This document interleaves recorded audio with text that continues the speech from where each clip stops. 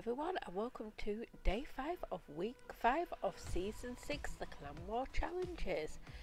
And we have 2 new challenges that ends in, well, all 3 of them ends in roughly 1 day, 15 hours. And the first one is Swords and Stones, and this is kill enemies in Swords and Stones. Each kill earns 10 points. And the other one is Arena. And all you have to do is win the match in Arena.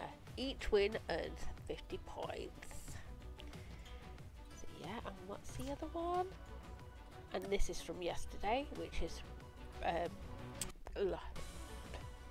pedestrians only, and that's enter the top 3 in tank battle. Each time earns 200 points.